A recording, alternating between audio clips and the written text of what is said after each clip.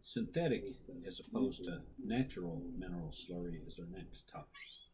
So in the last 20 years or so, synthetic polymer drilling fluids have really replaced bentonite slurry on a majority of drill shaft applications in North America, although the prevalence varies locally.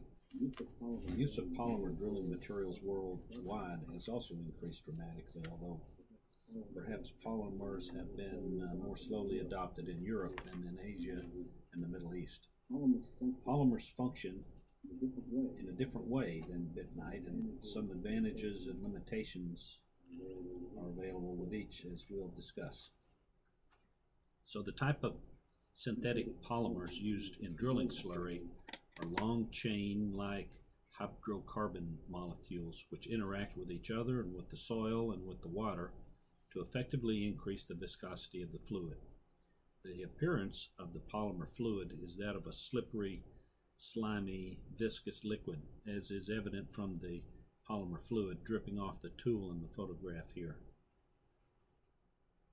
You can see the shape of the polymers in this scanning electron microphotograph of a polymer slurry magnified to 800 times its actual size. You can imagine how the presence of these hair-like molecules increases the viscosity of the fluid. But there are some chemical forces at work also. The polymeric strands form a three-dimensional lattice or a web-like structure that can actually form a membrane on the excavation sidewall if a positive fluid head is maintained. This membrane can be noticeable in some cases that I've seen when a drill tool excavates a clump of soil that has a sticky wetted surface but appears to have little penetration of fluid into the mass. Although there may be some indication of a polymer membrane at the soil interface, there is no formation of a filter cake as there is with bentonite. So as a result of this lack of filter cake, polymers have a greater tendency to lose fluid into the soil around the excavation with time compared to bentonite. This lack of a filter cake appears to provide benefit in terms of the side resistance at the concrete to soil interface, since polymer fluids that are in widespread use have not exhibited the detrimental behavior that's associated with excessive bentonite filter cake buildup. The polymers add relatively little weight to the fluid, so the unit weight of the drilling fluid is not much greater than that of the water used to prepare it. Given the low unit weight, lack of filter cake, and potential fluid loss, the positive fluid head is critically important to achieve a stabilizing effect on the excavation with polymer slurry. But since a higher viscosity does not produce a detrimental filter cake, the viscosity of polymer fluids can be increased relative to that normally associated with bentonite in order to help fluid loss and to maintain positive head pressure. Polymers can be delivered in either liquid or dry granular form, and they're mixed and hydrated prior to introduction into the excavation.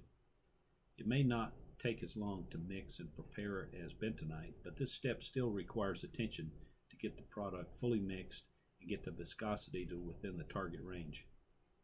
The amount of polymer required to prepare the slurry is generally much smaller compared with the quantity of bentonite clay to prepare a similar volume of bentonite slurry. The mixing includes agitation and circulation to disperse the polymer, but the shearing action that occurs with some types of pumps is beneficial to bentonite, is detrimental to polymers because it can break down on-chain polymer molecules, and therefore that's best avoided. For similar reasons, polymers are not typically used with circulation drilling or with the hydromet equipment for diaphragm holes or barrette construction. See, this equipment is less than equipment. And that's because the continuous pumping tends to break down the polymer and the types of pumps that have a tendency to shear the fluid. Because there will tend to be some fluid loss into the ground with polymer slurry, and the amount depends on the soil and the viscosity of the fluid.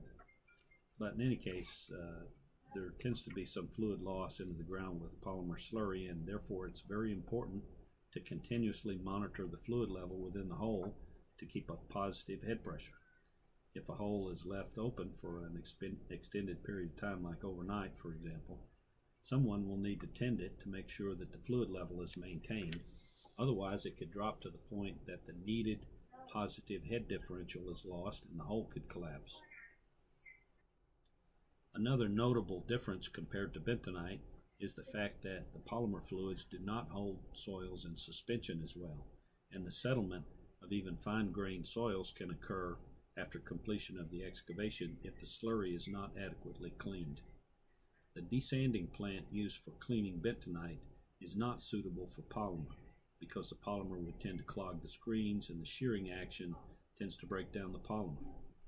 So a typical method for cleaning the polymer is to add some flocculating agents to help drop suspended solids out of suspension and then provide some quiet time for the fluid to settle out. A good practice is to fully exchange the drilling fluid with fresh slurry by pumping from the base of the excavation like you see here with the airlift pump, and then discharging it into holding tanks like this spoils barge on a bridge project in the water.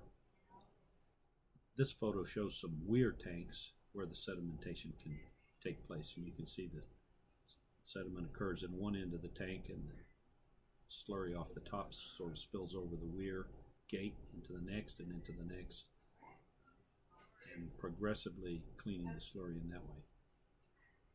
After completion of the work, the polymers can be broken down with a deactivating agent, and bleach works on most types of polymers, and then the suspended solids can drop out quite easily.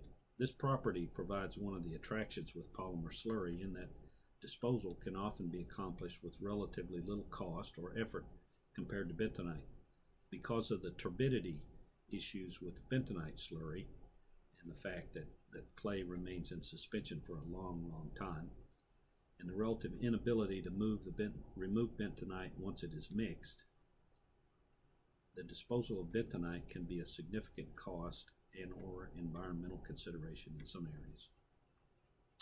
So a comparison of polymer drilling fluids to bentonite suggests that there are advantages and limitations of each, and we'll go through these. Firstly, the polymer, very easy to mix, less time to hydrate. Bentonite, mixing and hydration time is a little bit more involved. With polymer, there's the time required for desanding and removal of fines. It's perhaps a little less simple to do than with bentonite, but with bentonite you need the desanding plant, equipment, and all of the handling paraphernalia that goes with it.